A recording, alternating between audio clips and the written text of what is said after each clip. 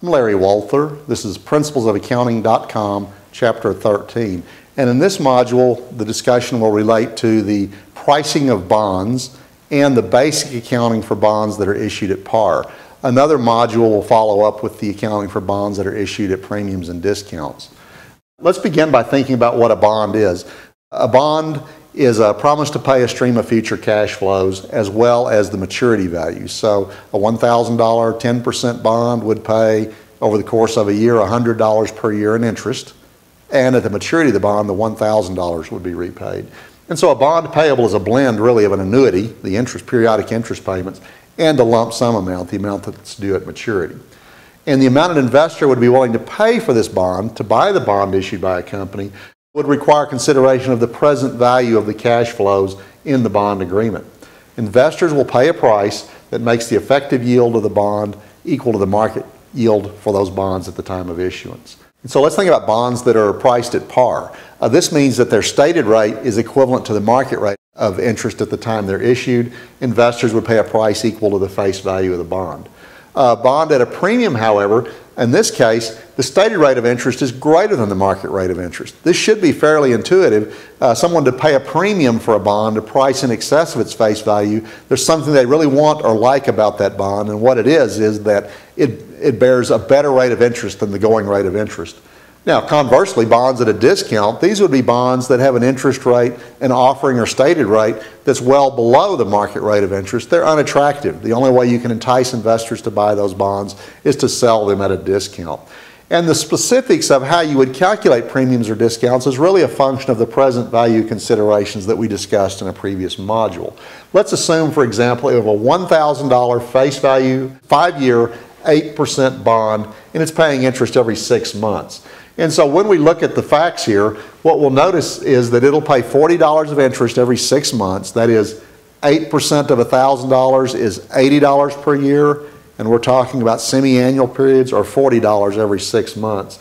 And then at maturity, it'll pay the $1,000. First of all, assuming that the market rate of interest is 8%, which equates to the stated rate, I've shown how the present value of the payments, that is $40 times the present value factor for a 10-period 4% annuity, that's the same as 5 years 8%, but more frequent compounding, 10 periods, 10 semi-annual periods at 4% per period.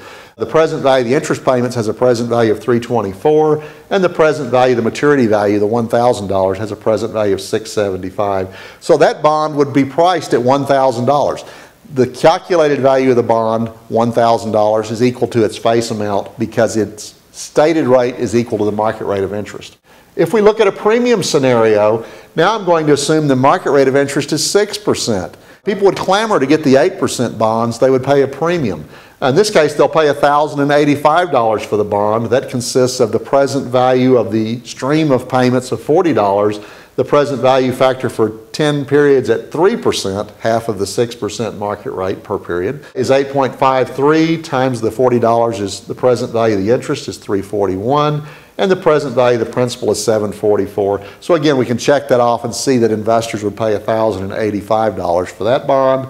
And lastly, we've got the bonds where the market rate of interest is 10%. Our 8% bonds are not looking so good. I've recalculated the present value of the payments using a 5% 10-period annuity along with the present value of the principal, and we come up with the $922.78 valuation for that bond. So very simply, that's how the market prices bonds when the market rate of interest changes or it's different from the stated rate in a bond. Just by way of note, you might see a bond priced at 102. That would be 102% of par value. Or a $1,000 bond would be priced at $1,020. But oftentimes you'll see, for example, a price of 103.08. Bonds customarily price in 30 seconds, so that nomenclature, 103.08, that's not 103.08%. It's 103 and 8/30 seconds, which comes to a price of $1,032.50.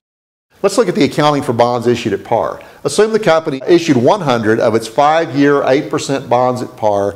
Here would be the entries. We begin by debiting cash and crediting bonds payable. That's to record the amount received from the borrowing. And again, we got par value for those bonds when they were issued. Every 6 months, periodically, we'll need to record the interest payment. Credit cash and debit interest expense, $4,000. That's the 8% for half a year on the $100,000 amount. And that continues for each of the 10 periods, each of the 10 semi-annual periods. And then at maturity, we repay the $100,000. So that accounting is not too complex. In the next module, we will look a little bit deeper. We're going to look at the situations where there's a premium and discount using the numbers from the illustration, from the calculations we looked at in this illustration.